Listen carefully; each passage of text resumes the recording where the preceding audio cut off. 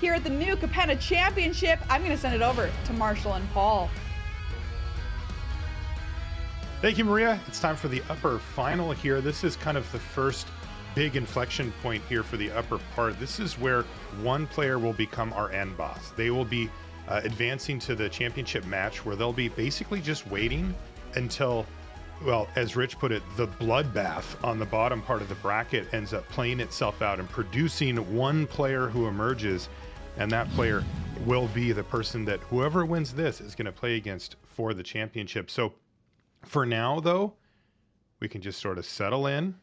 One of these players is going to be in a really great position after this match, and the other one will be fine too. They get knocked down to the lowers, but they still get a good spot to work from as well. We've got Simon Nielsen versus Jan Merkel, and it's Jeskai Hinata in the hands of Jan. Simon's taken Esper Midrange this time, Paul.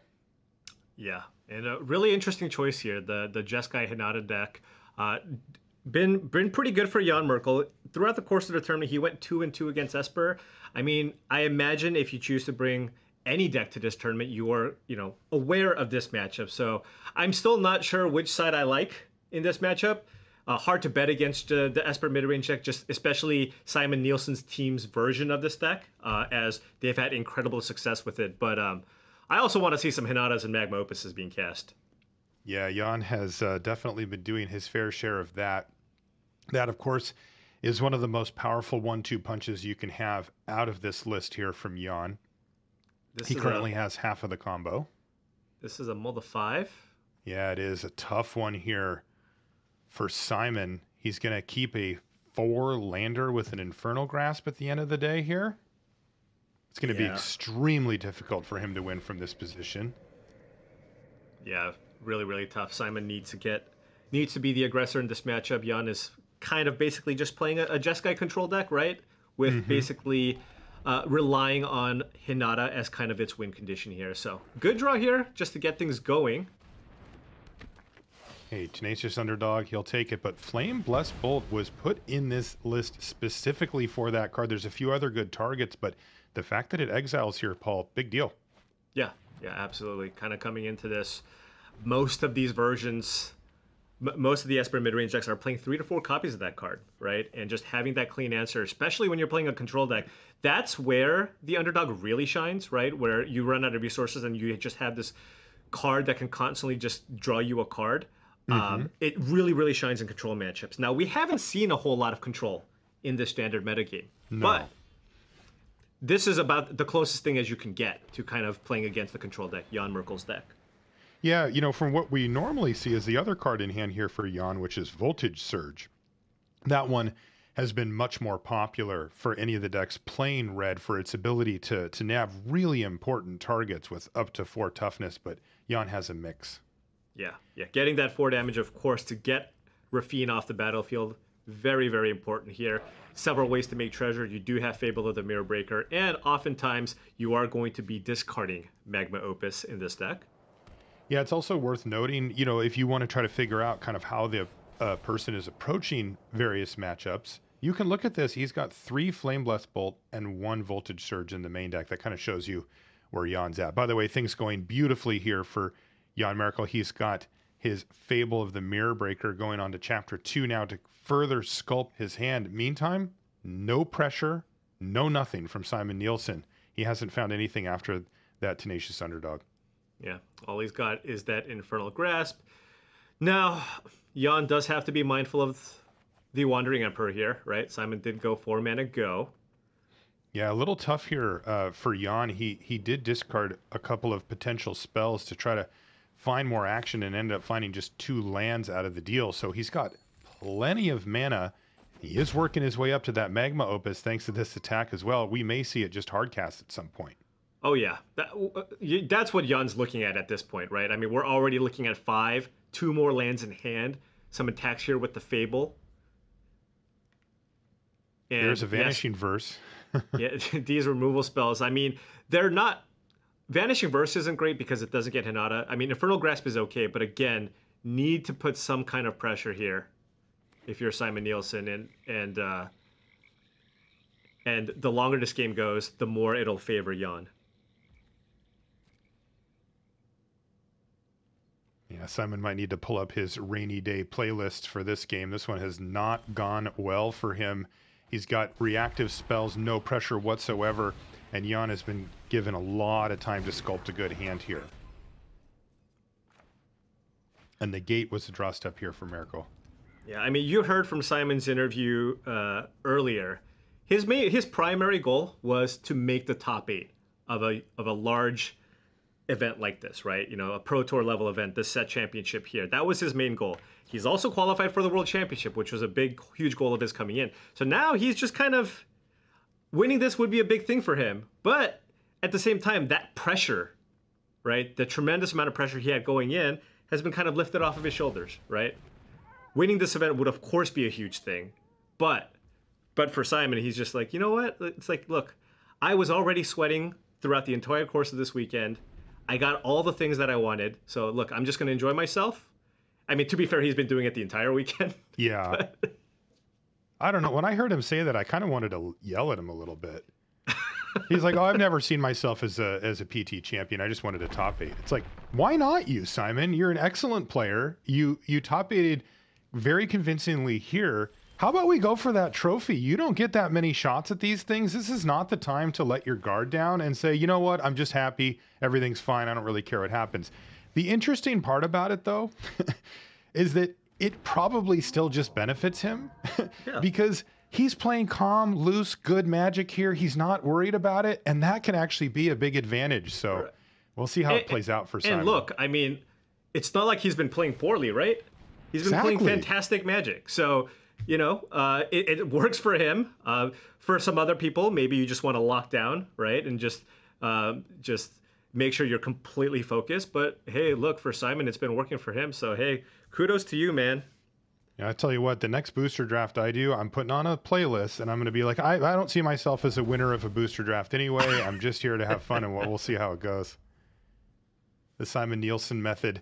All right, so Hinata hits the battlefield, and thanks to that negate drawn last turn from Jan, he's able to protect it here from the removal spell, the Infernal Grasp there from Simon. He even finds a backup Hinata here. But what I'm looking at now, Paul, is that Magma Opus. Oh, yeah, because Simon is going to run out this Wandering Emperor. It will get Hinata. Jan does have the backup, but we're still going to see Magma Opus clean up this Wandering Emperor, put a 4/4 onto the table, and draw some cards. That's right. So Magma Opus, this is the huge moment here for Jan. He's been setting up for this the whole time. And he now can find himself in a position to further his onboard advantage and maybe even lock it up by finding something to protect it. Let's see what he finds here. The old 2-mana Magma Opus. 2-mana Magma Not Opus. bad. Come on. You can see that he's tapping down the 2 lands here from Nielsen, though Nielsen doesn't have anything to do with them anyway. Right. And in order to make it as cheap as possible, he spread out some damage across his creatures. It's non-lethal, though. Right. And now Jan can simply just play the backup Hinata, just another giant flyer, and Simon just working with nothing here. Right. Simon needs to find something to reset. Okay, there's an Infernal Grasp, but he's so far behind on board. This clock is no joke. Interestingly, he can kill Hinata here, then take 6. He also has to take 2 from his Infernal Grasp, and he will be facing down a 2-turn clock. Yeah. Take the 2, go down to 12, and Jan could even copy the 4/4, right? Get in for 2 extra points of damage with that reflection of Kiki Jiki. That's right.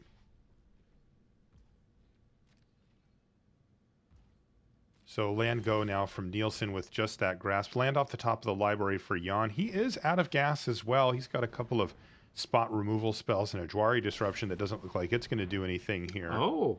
Okay. So Simon trying to prioritize leaving his keeping his life total as high as absolutely possible. Right, because at this point, right, Jan has enough mana where he doesn't even need to cheat the Magma Opus. So maybe it's not as much of a priority. You want to preserve your life total there instead of just killing that Hinata.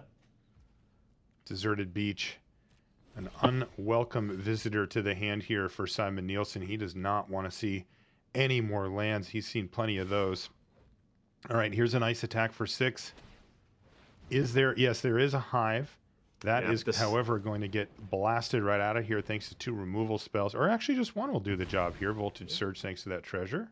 Just the Voltage Surge is going to put Simon down to 2. Meat Hook Massacre. It's always Meat Hook Massacre.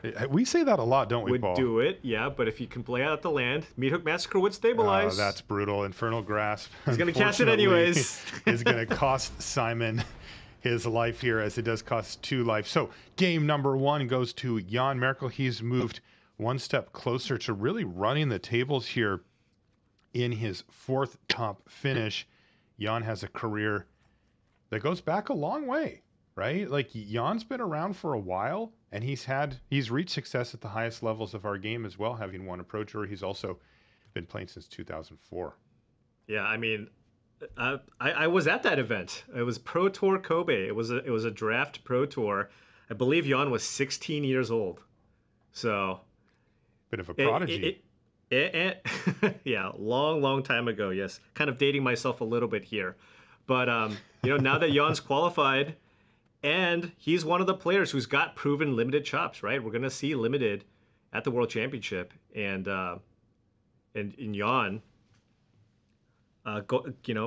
Given that he has that ability to play both formats, is going to be a big deal for him. Yeah, I'm interested to see how that goes when we get to the World Championship, because there is a crop of players, like a non-significant amount, who have played the last few seasons, since we've been in remote mode here, where limited hasn't been much a part of the equation, and it is very much going to be. We heard Mike Segrist, a limited specialist before all of this, say, I'm really excited to draft against players who don't have as much experience at it as I do. Yeah. I'm excited for it too. Wait, you like limited, Marshall? I am excited for a little boosty D.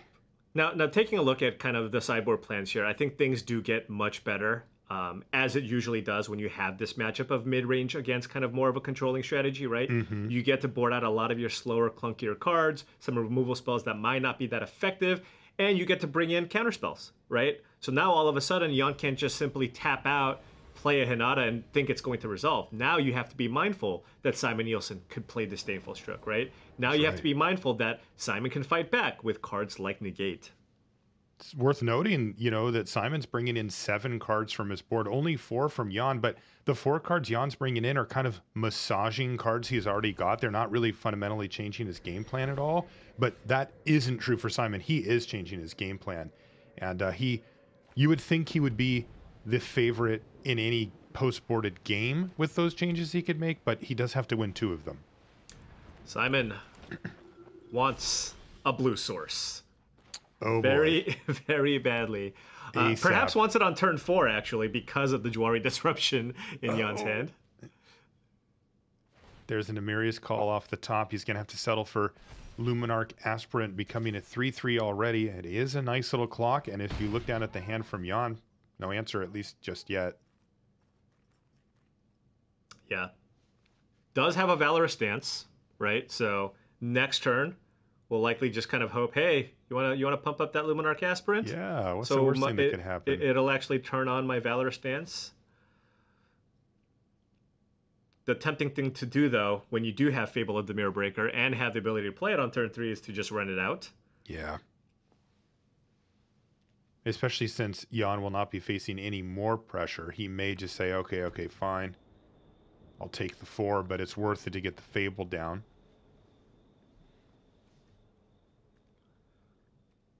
Don't have to worry about it getting countered. Simon doesn't have blue mana up currently. Yeah, there's another one of them too. Yeah, he's just going to take the turn off here. Fable of the Mirror Breaker is going to go on the stack. It does resolve. No blue mana here for Simon. But it looks like it's not going to stay there long. Yeah, Simon does have an answer for it with Vanishing Verse. Choosing to exile the there's a beach itself. There is the blue source, so he's going to jam this, and the pressure is on here.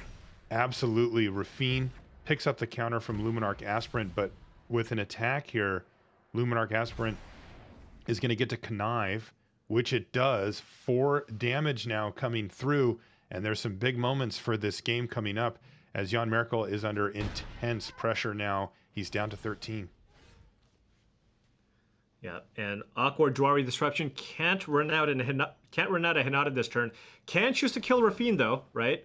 While the shields are down, use Valorous Stance, target the Rafine, pay for it, play Dwari disruption, and then the only threat that he has to deal with for the time being is that Luminarch Aspirant. But he will be able to develop his mana, right? He's certainly attacking this turn.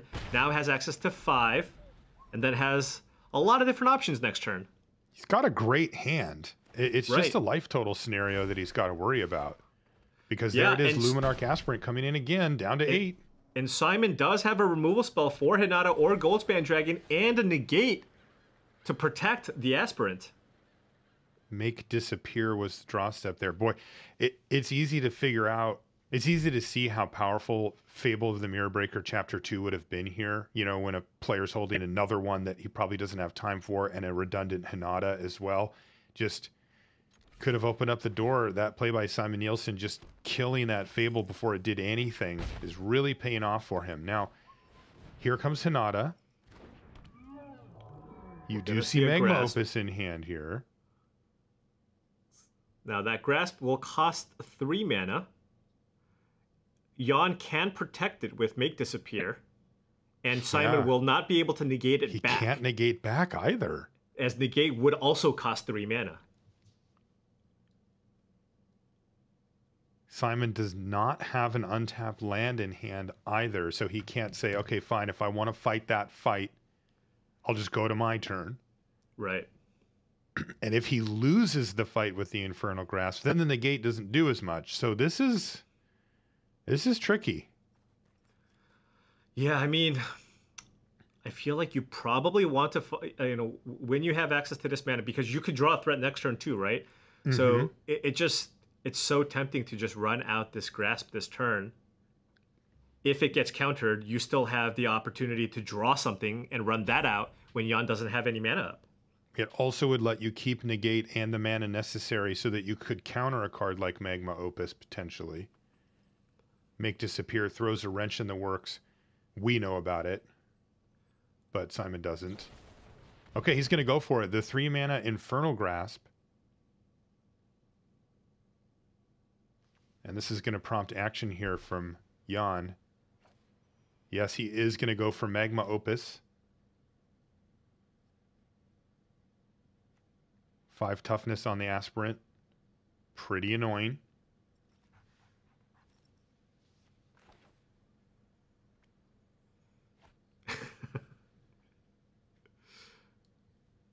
Should I Opus? He also could counter this with Make Disappear if he doesn't mind getting rid of the Shaman. Right. That's a steep price to pay, though. And there is a window here for Magma Opus to resolve.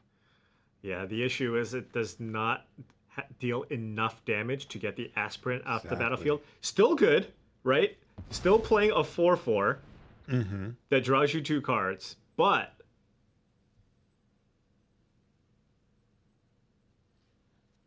what did Simon miss there? Did you see that reaction from him?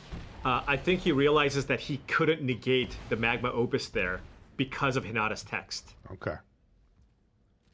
Well, as you said, still an okay play here from Jan. He does have to burn 2 treasures to get the job done, but he got 2 cards in a 4/4 out of the deal, and he got to use up his mana for the turn as well. He passes the turn back over to Simon, who finds Tenacious Underdog facing down a 4/4. He's got the Aspirant, and he has his opponent on 8. He could go for a lethal attack here, apply maximum pressure to Jan. Yeah, so if he blitzes in the Tenacious Underdog and then puts a counter on the Underdog, then no matter what, Jan would have to block with the 4/4 and take at minimum 5 damage, likely going to just put it in front of the 5/5. That's right. So this is better just because this gives him access to negate, right? And still has the potential to put Jan down to 3, and both of those creatures present a lethal attack next turn. Underdog, actually just regular hard cast. So just a 4/3. Does allow you to play around Flame Blessed Bolt. It's a slightly longer term approach. It lets Jan keep a 4/4 on the battlefield rather than forcing him to trade it off or chump block with it. Effectively chump block either way.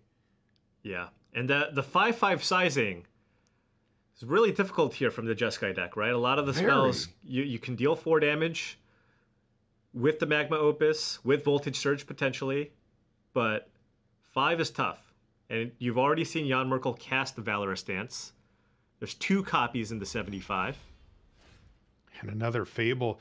So much action here for Jan Merkel. It's just too much. He had to burn those 2 treasures last turn. That left him with 4 mana. He could go up another treasure here if he attacks with the Shaman. But things looking tough here for Jan. I mean, he's got double Goldspan Dragon, Fable, Hinata, another Fable. Like, his hand is absolutely stacked. But he's in a tough spot. He also is on 1 red mana at the moment, which is limiting his options potentially as well. Yeah, so if he just runs out this Fable, that's basically all he can do. Does he attack with a 2/2? It's rough because if Simon blocks, what do? Voltage Surge the underdog, and then Simon can still just cast it from the graveyard, right? Right. So he doesn't attack. He's just going to sit back. Luminarch Aspirant's going to trigger. It was a land off the top for Simon. He's been out of gas for a while outside of that negate, but he is making a big attack here. Yeah, and so here's a double block. So now Jan has no board, but gets the Aspirant off the battlefield and only has to deal with this underdog. Now Simon does have negate backup. If Jan just plays a creature, he's okay, right? He can trade with the underdog. But if he tries to just cast a spell in some way to get this underdog off the battlefield, that could mean trouble for Jan. There's an expressive iteration, but this is huge. The Fable gets to get rid of 2 cards here, and he's got a lot of stuff that isn't doing any good for him. You know, the chances that he casts 2 Goldspan Dragons this game are pretty low. The chances that he wants to take another turn off for Fable, the Mirror Breaker's pretty low. And same thing goes for Expressive Iteration. He definitely doesn't want that Make Disappear. That's the first card that he picked. Simon's just going, please just play a non-creature spell. I want to use this negate. It's just burning a hole in his pocket. He finds Dwari Disruption and Hall of Storm. And this is going to get negated. I think Simon's going to steal this one here. Yeah, it does look like it. If Jan knew Simon's hand, the correct play would be to just play Hinata, right? Yes. Just play Hinata. You have a creature in play, right? If Simon's hand is Disdainful Stroke, you should play Fable, right?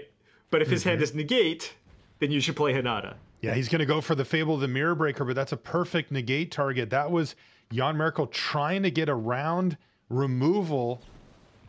And look at this, it's going to get negated anyway, so no board state left over. And that's going to be a concession. Simon Nielsen. Oh, you can see the relief on his face. He barely got over the finish line that game. It lined up just how he needed to, and not much more. Yeah, a lot of small decision points there for Jan. I'm sure he's likely going to be thinking about maybe all the different things that he could have done in that one just because, you know, when you lose and it's that close and you had that many cards in hand, a lot of times you're going to question, say, okay, what else could I have done in this situation? Now, Jan's going to be on the play this time around. But yeah, that definitely looked like one of those games where Jan maybe could have sequenced things a little bit differently. Those ones are always tough when you have so many options and so many things going on. You tend to look back and say, you develop a sense for it, right? Where you go, I don't know if this is the case here, but where you go, I feel like I could have won that game, right? I don't know exactly what it was. There was some point, some decision, some broad strokes approach that I took that if I would have done it differently, I may have had the tools to actually win that game. Also, by the way, I feel like perhaps Simon paused his mixtape. Never mind, it's restarting. It's back restarting. Back on again. There was a look of intensity that I haven't seen, so I thought maybe the music went out. But. And I noticed that too. All right, game number 3 underway here. Jan Merkel versus Simon Nielsen to see who's going to be our end boss today. They will advance the championship match where they get to actually take a nice little break as well. There's a lot of matches in the lower part of our bracket that have to be resolved before one person emerges to play against either Simon or Jan, whoever wins this game. Yeah. Excellent And starting that's got to be a hands. benefit too, right? Just being able to kick back a little bit and not have to play a bunch of super high intensity matches where when you get to the end, you might be getting pretty tired. Yeah, that is true. I mean, both of these players are based in Europe, right? Now, by the time they get to play, it's going to be pretty late, right? They're going to have a very, very long break, particularly to the person who wins this event. But even the other player, they don't need to play until you get to the lower final, right? So, That's right. And it also depends, right? A player like Jan, he's pretty known for his work ethic. Wouldn't be shocked if he's just jamming matches the whole time. That's true. Right? You're right. Yeah. So just stay in limber. Yeah. No, that is true. That is how these guys roll for sure. Yeah, Jan's from Germany, but he's currently coming to us from Vienna, Austria, Wien, and Simon is coming to us from Copenhagen, Denmark, where he's from. Okay, Tenacious Underdog. Now, this time, though, no Flame Blast Bolt. It is just going to be Voltage Surge. So, a temporary answer. Simon says, okay, cool. But Jan has nice answers for the next couple of threats that Simon could play, right? Disruption and Make Disappear, then Memory Deluge. So, we'll have answers to this wedding announcement. Then we'll have an answer to what's likely going to be a Wandering Emperor. End of turn. No matter what goes on the stack here, it's going to get disrupted if it costs 3, and Jan snaps off Rafine Scheming Seer. Oh, now a little bit of a decision, though. There's Fable of the Mirror Breaker, a card you'd love to get down, but how do you pass the turn back over? I feel like this is the turn where you probably just want to keep up Make Disappear or Deluge. Yes. Find land number 5, and then have Fable plus Make Disappear available if you don't have that, if you haven't cast it the turn before. Yeah, the downside, of course, would be Wandering Emperor, right? Some instant speed threat, but Memory Deluge helps stem that bleeding a little bit. There's Reckoner Bankbuster, though, for Simon, and this lets him keep up Negate, which he's going to use on this Memory Deluge, it seems. Yeah. I mean, this is a very, very strong target to go for here. And this land was big, though. This land was big from Jan, just because this allows him to go Fable plus Make Disappear. Big draw step there from Jan. Now back over to Simon. And he is facing down 2 mana here from Jan, but he's got a lot of power. Both players really with nice draws here in game 3, kind of doing what their deck does. I wonder if Jan wants to... Underdog. Oh, really? Does he want to just let it... Well, so if you Make Disappear here... If you draw a land, you can flashback Memory Deluge. Oh, right? Sure. Yeah, you can. Now, he's also close to casting this. Yeah, so maybe he just discards nothing. I think I wouldn't discard here. Discard nothing, attack for 2, then flashback Deluge main phase so it doesn't get countered. And all of a sudden, you get the best 2 cards. Oh, well. You cycle he discards the coast but finds it anyway. So let's see what he does here, because I like your idea. He is going to pass the turn back, Okay. Playing it a little slower. Can't imagine he's not going to go for the Deluge here.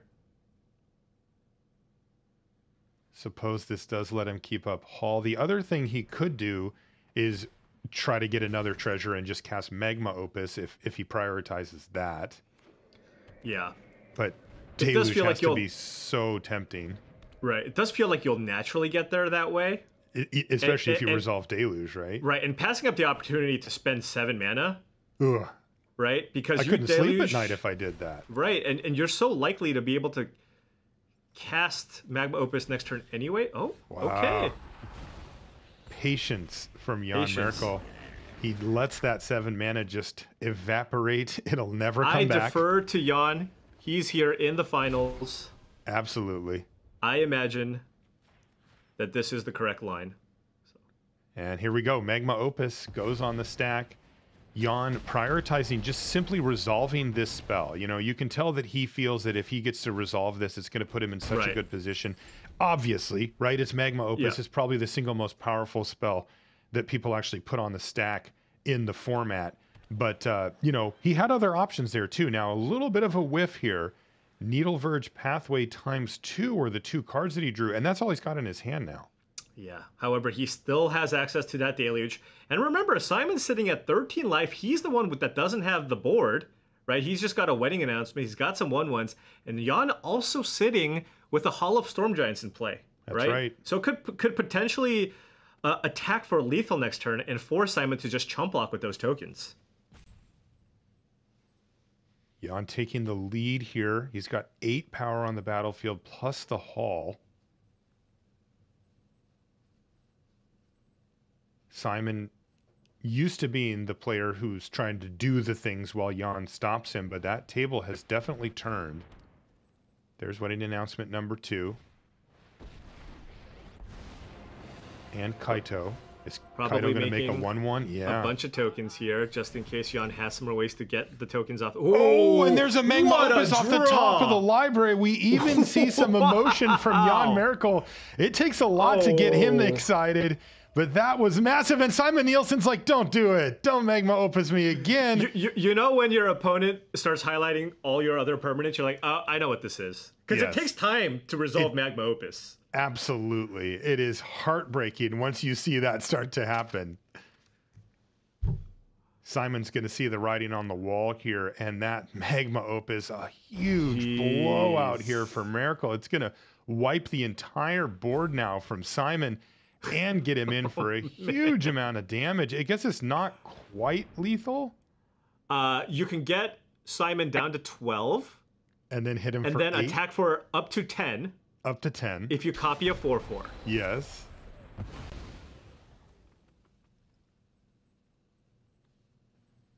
Wow. Could just 2 lands off of the last opus, but that revealed the next opus on top.